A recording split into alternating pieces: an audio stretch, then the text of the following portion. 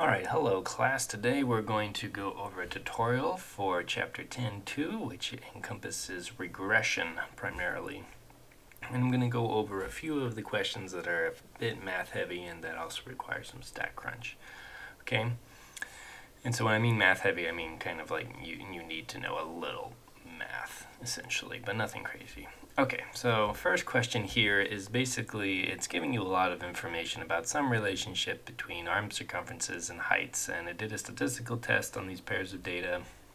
It's giving you the mean of the x in centimeters and the mean of the y in centimeters, and then it gives you all of the statistics here. And what we can see so far from the statistics is that it's not statistically significant. We have a p-value of 0.6. And it says that our significance value is 0.05, so not even really that close. Alright, now it's asking us to find the best predicted value of y hat of height, given the adult female with a circumference of 37 centimeters.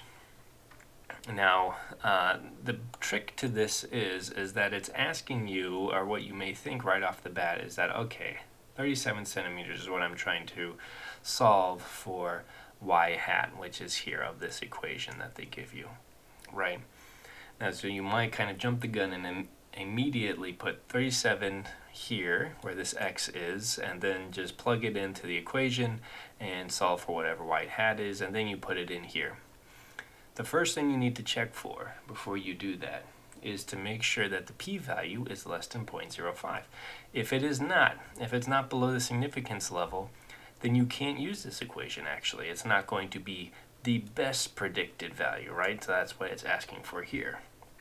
In the event that your regression model comes out to be not statistically significant, right? So you are unable to reject the null, then you go with whatever the average of the y value is. And so that's what I filled in here, and that was the correct answer, okay? So before you do any math, make sure you check your p-value. Is it statistically significant? Now in the next question, it's basically a kind of reformulation of what you did previously, but now you can see here that the p-value is very significant, right? It's much lower than our significance level of 0.1.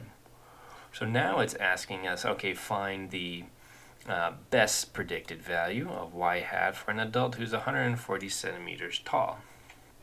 And in this case, what I do is I then take 140 centimeters and I plug it into my equation here. So I do 1.04 times 140 plus minus 105, right? And so you can rearrange that however it is, and the outcome came out to be 40.6, and that's the correct answer here, okay? And so that is not what the average value is here, right? So I would only give the average value of kilograms if in fact my p-value was greater than my significance level, but I didn't need to do that here. Okay, I hope that's clear. That's going to be, it's kind of a trick, but if you know what to look for first, go through the steps, you're going to be fine. Okay, here we have a little data. I'm going to open it in StatCrunch. And it kicked me out initially, so I'm going to sign in. I'm going to do that. Okay, let's do it again.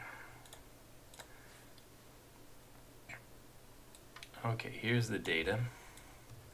I know I'm doing regression, so it's going to be exactly like what you did for, what do you call it? Correlation. So x and y, put them there. I'm just finding out. I don't have to worry about any of this. I don't have any hypothesis I'm testing here. It's just asking me to get the equation compute. Here's my equation. At least the equation that it gives me here. I haven't even looked at any statistics yet. I'll double check. Yeah, looks good. So it's 3.6. That's where my intercept is going to go. And 1.4. That's where my slope is going to go. Check answer. Nice work. Okay. I can then look at the data here. It looks something like this, roughly. Great. And then here, this is essentially you then are going to interpret your findings. We'll move on. That's for you to do. Aha, so we already had this before. This in the previous homework. it's basically going to ask you for that equation again. Oh, we'll have to do that real quick. We'll do that real quick just because I want everyone to make sure that they don't get hung up at this part because it is an annoying part. Okay, so for my question here, it may be different for you.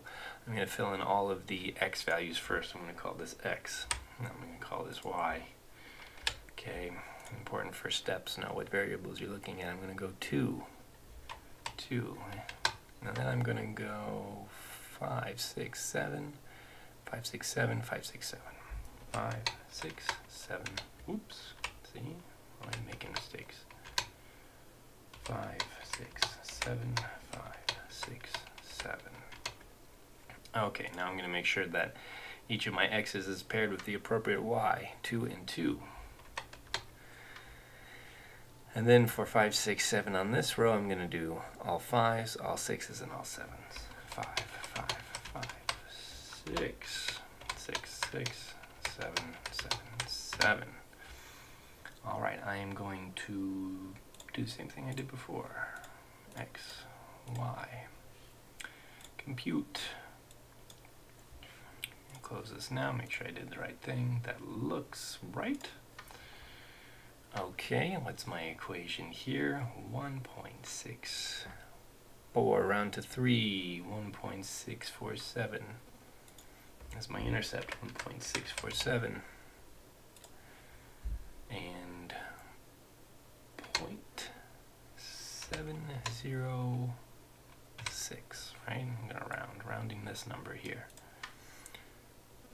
Check answer, good job. Okay, what is the equation of the regression line for the set of 9 points when it's asking me to remove 0.22? Clear. Oops. Let's see if I just can delete it. Of course not. Delete, delete. Okay, we're going to go back, do everything again. X, Y, compute. Let's make sure. Yep, just a box of points. What is the equation for the regression line of the set of 9 points? 6. That's all it's asking for. It doesn't even give you that. So everything is 6. Well done. Continue. Here you can choose the correct description. So as you can see here, this is my regression line. It doesn't even have a slope. As you can see, it's just a straight line. So it just has an intercept of 6. So every predicted value of this box of points here is 6. Okay, that looks good. Let's go forward. One more here. Here it has a kind of Pearson correlation coefficient R. This is looking at the critical value for R, or rho, small r. I'm going to close this out. I'm going to open this up in StatCrunch again.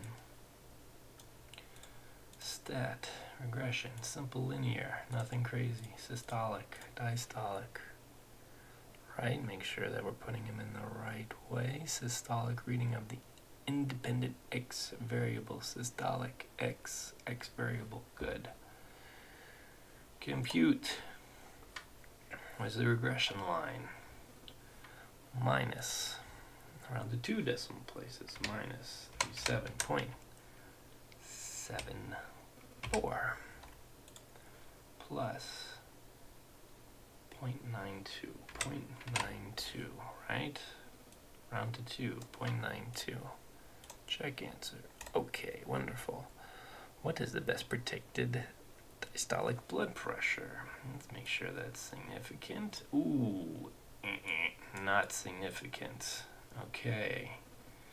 So that means we're just going to then calculate the mean of diastolic, because that's our y variable here. Summary stats of a column. I just want this one. I just want the mean. Let's compute it all, I guess. The mean, 80.125, round to 1. 80.1.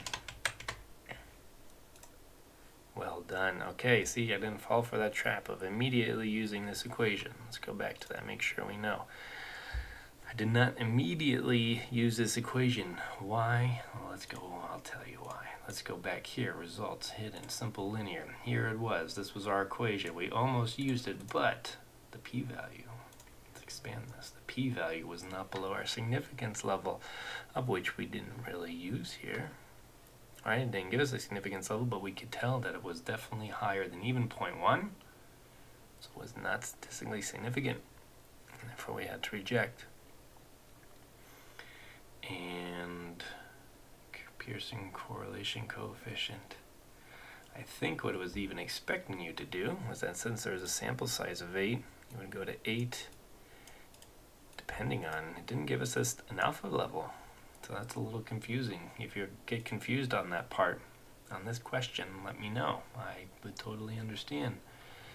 The critical value for rho for small r would be 0.7 for an alpha of 0.05 or 0.83.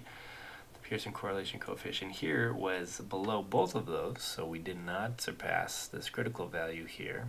So we knew it was not statistically significant in either case, but nevertheless, we would like to know which case is which. But regardless, we got lucky and it was just not statistically significant enough, even for an alpha level of 0.1. And so we just went with what the average was of our diastolic blood pressure here. And I was able to do that pretty easily, again, just using the summary stats. Okay, I think that's everything that's involved with StatCrunch and math within this section. If you have any questions, need any help, please feel free to reach out. Thanks. See you later.